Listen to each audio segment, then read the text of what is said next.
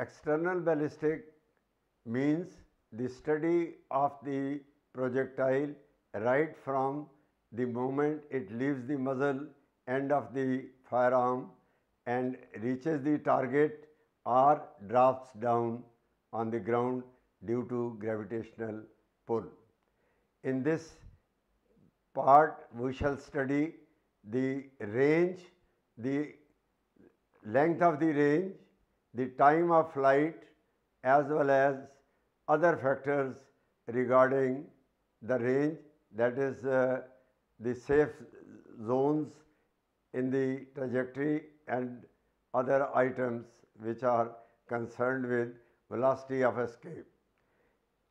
It is quite right assertion that the maximum range would be attained at an angle of elevation of 45 degrees so far as vacuum is concerned, but we are dealing with the crime on the surface of the earth where air is present and it offers the resistance.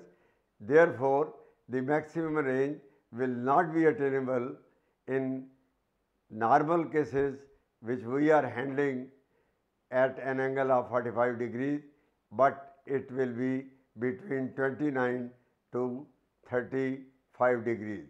In case of 303 rifle, it is 34 degrees nearly, and this gives the maximum range of fire. The other factors which can be responsible in the study of external ballistics are velocity of escape. Velocity of escape is the velocity of the projectile which, when fired vertically upwards, it will not come back to the earth, but will remain in the atmosphere, beyond the atmosphere, and will not return to the earth. The velocity, magnitude of this velocity is 11 kilometers per second. So, if we throw a bullet or any other material with velocity of escape or more than that, it will not come back to the earth. The other factors which affect the gravitational, the velocity of the projectile are the pull of the earth called gravitational pull or the resistance of the air. They can contribute significantly. Another factor which requires consideration for discussion is the drift of the projectile. The velocity of the projectile gets affected due to the presence of resistance in the air as well as because of the spin of the bullet, which is given to the bullet because of the rifling effect of the firearm.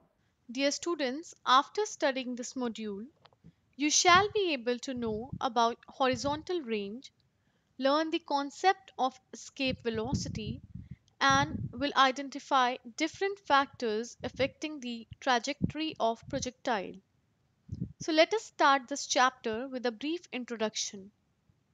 External ballistic is the study of the motion of the projectile in the air after coming out from the muzzle end of the weapon. External ballistic starts as soon as internal ballistic comes to an end. Internal ballistic is limited to happenings which occurs inside the barrel of the firearm. External ballistics as well as internal ballistic is important from the forensic point of view. External ballistics is concerned with firing of bullets to disperse the crowd, use of improvised firearms used in criminal cases involving homicides and murders. It contributes much during war times. In peacetime, it plays an important role in space travel where atmosphere is absent and projectile moves in vacuum.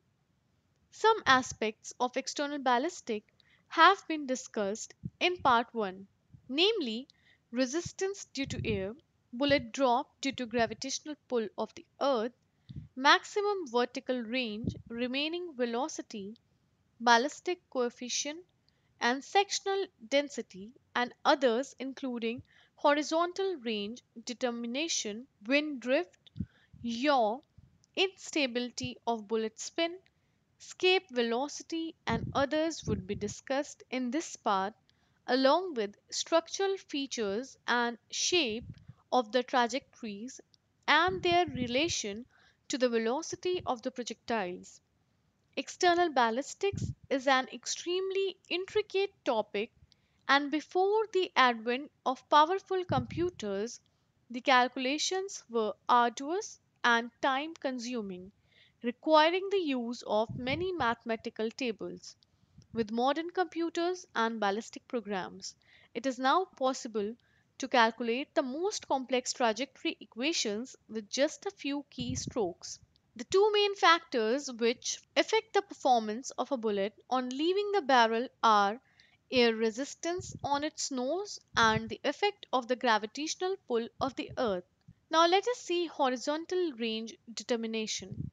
Horizontal distance is the maximum distance that a gun will shoot in some direction, and the barrel elevation angle necessary for the bullet to reach that maximum distance are questions that arise often when an outdoor shooting range is being designed, particularly in an urban or suburban area. The maximum ranges can be more than a mile for some handgun bullets and more than 4.5 miles for some rifle bullets. It is necessary quite often to place barriers forward and above the firing lines to block bullets accidentally discharged from elevated guns from traveling far downrange to threaten inhabitants, homes, or business establishments.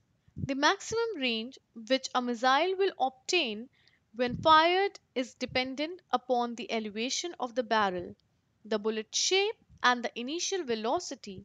The computation to accurately determine the external ballistics of a missile are exceedingly complicated.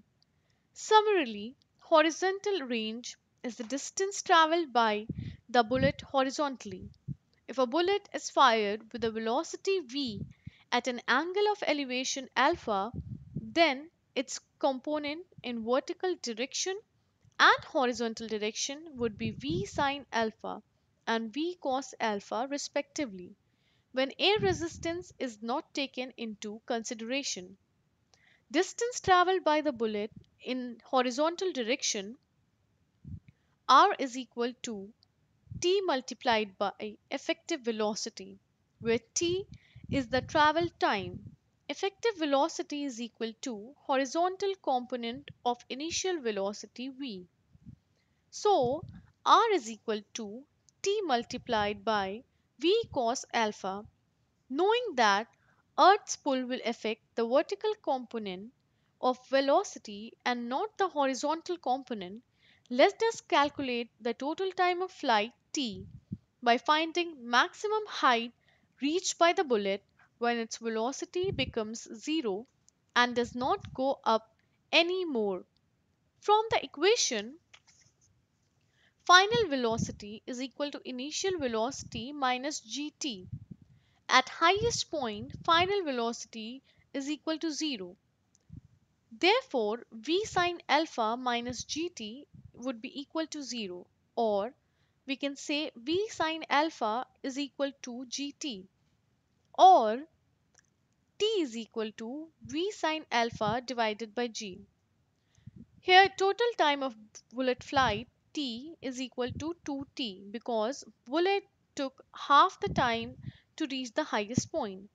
Putting the value of small t is equal to v sine alpha, total time of bullet flight, that is capital T, would be equal to 2t is equal to 2v sine alpha. Therefore, horizontal range is equal to t multiplied by v cos alpha, which by placing the value would be 2t multiplied by v cos alpha, which will give us 2v sin alpha v cos alpha divided by g, which we can write as v square 2 sin alpha cos alpha divided by g.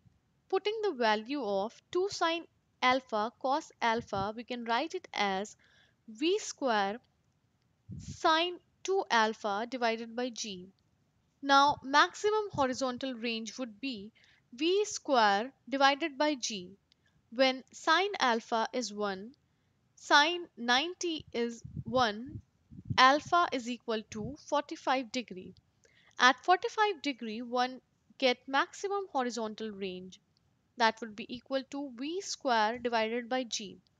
It is correct that in vacuum the trajectory is maximum horizontal range would be obtained at an elevation angle of 45 degree, and its value would be v square divided by g.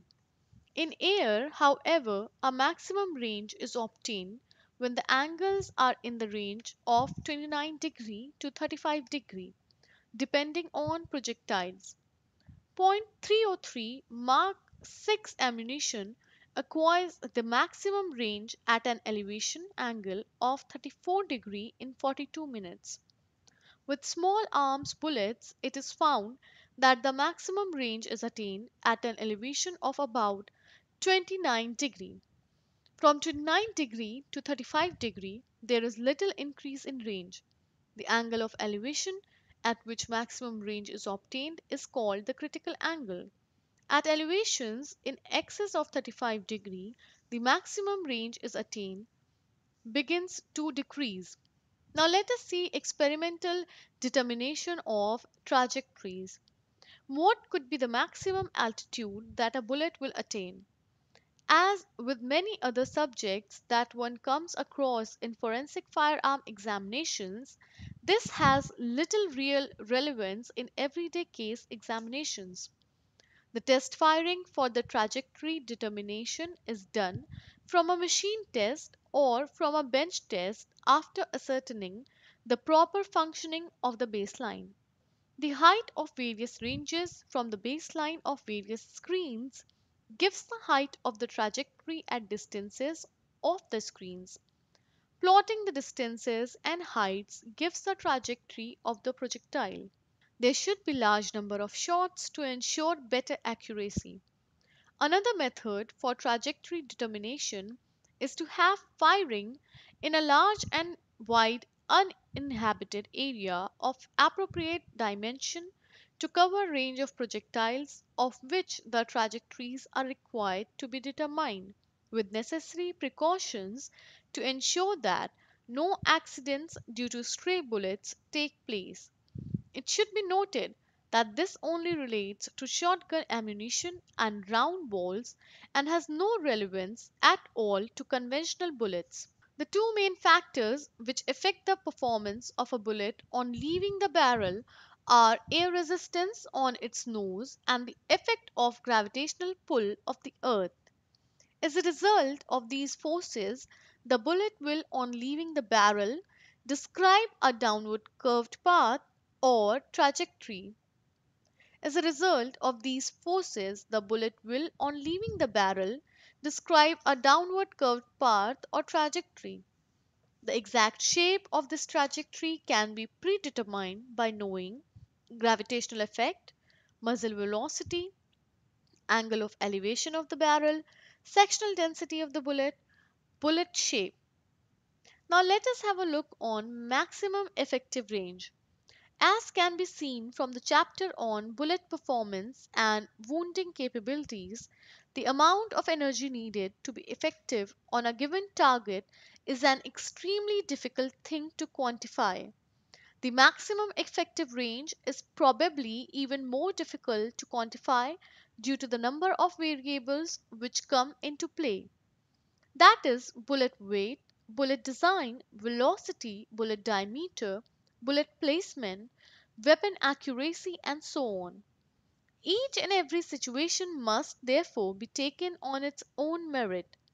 It has been stated that the maximum effective range is the greatest distance that a weapon may be expected to fire accurately and inflict casualties or damage. Now, let us discuss escape velocity. Escape velocity is the velocity with which a projectile should be projected in the vertical upward direction so that it does not return to the earth.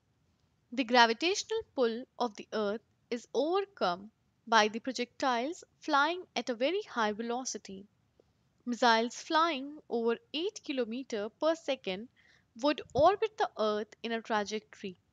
If the velocity is more than 11 km per second, the object will fly away into space and will not return to Earth. The velocity at which an object escapes the gravitational pull is termed as escape velocity. The following relations gives the value of escape velocity. Escape velocity is equal to under root 2gr, where g is equal to gravitational acceleration and r denotes radius of Earth. Value of escape velocity is 11 km per second. The rotation of the Earth around its own axis tend to hurl away the projectiles, but the effect is too little to affect practically the small ammunition trajectories. Now let us see factors affecting trajectory. There are internal as well as external factors affecting the trajectory of the projectile, which is internal factor. Internal factors affecting trajectory shapes are velocity of the projectile, spin of the projectile, the angle of the fire, structural feature. The most important factor affecting the trajectory shape is the velocity of the bullet. Then comes external factors.